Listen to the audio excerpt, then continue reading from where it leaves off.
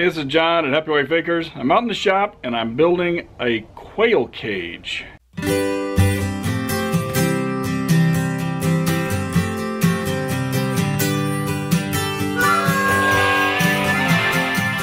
First I want to say thank you to Chris at Slightly Rednecked, his YouTube channel. He had a couple of videos on building a quail cage and really inspired us, gave us a lot of great ideas. Chris, I used most of what you're doing. I'm making some slight mods to fit how we want to run the quail. So here's what we have so far. So I don't really have a plan that I could share at this time. So I'm kind of making it and then making mods as I go along and hopes that it all turns out. This is 2 feet by 6 feet. In the middle of it, about 2/3 of it, these are 1/2 inch boards just to give some support for the 1/2 inch by 1/2 inch hardware cloth. So this is 2 foot wide hardware cloth. And then for about 1/3 of it, this is going to be where they have sand and they can lay their eggs and dust bathe. There will be about 6 inches away from that, there will be a board here and a hole where they can come in, get out of the wind, get out of the rain. They could stand here if they want, hop into their dust bathing area.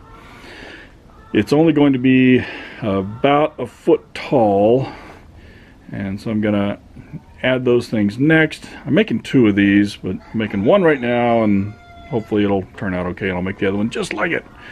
And then they are going to be attached to 2x4s to stand up off the ground. I'll put it up against the barn, and I'm hoping this will become much more clear as we go along.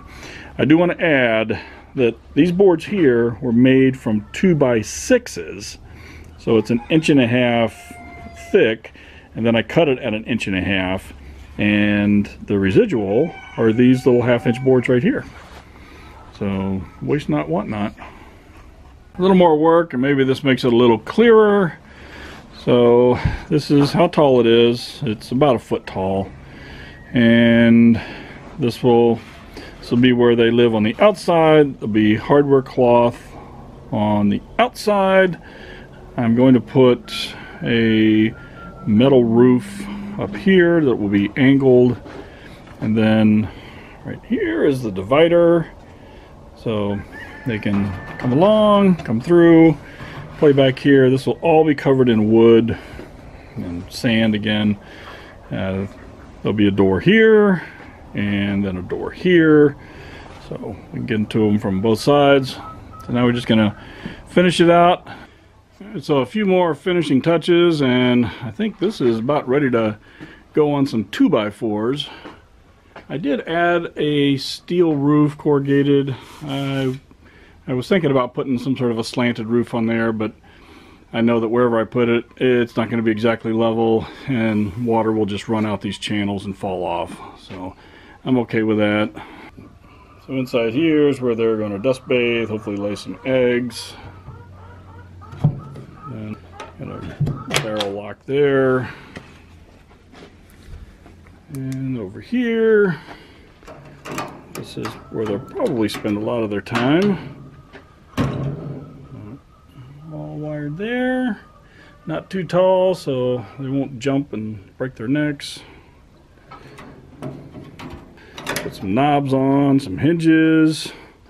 So let's put this on some stilts. One last thing I forgot to show was this rack right here, and that will hold the poop trays, because this is going to be outside up against our barn over the asphalt, and so we're just going to catch the poop and throw it out. This is the front, it's upside down. This slides in. There is that catch you can see right there. There's one on this side, so it keeps it from pushing in too far.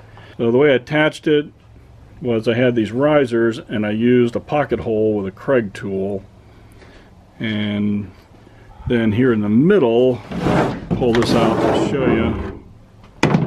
Here in the middle I just used a piece of metal to attach this thin piece. So there's a screw, another riser here with a screw, and made 2 rows, and that's it. So here it is on legs, and I do notice it's a little wobbly, not much, but I know once I put the second cage right below it, it'll really stiffen it up. This is high, and this is about 6 feet. We're tall people, and I know once I put the other one in, and if I was to put this one lower, then the second one would be really low. Poop tray now slides out really well. I like that. In there. So I'm happy with it.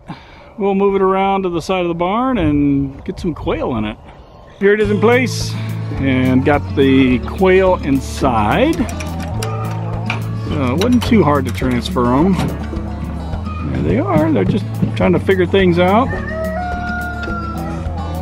And hopefully they will eventually find the secret door and go and enjoy that.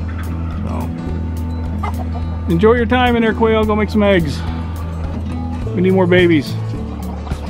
Hope that was helpful. And I will get some rudimentary dimensions together, and I'll post them in the description. But thanks for watching. Please subscribe to our channel. We have a lot of videos about homesteading education, and we certainly appreciate you watching. All right, thanks again, and we'll see you soon on the homestead.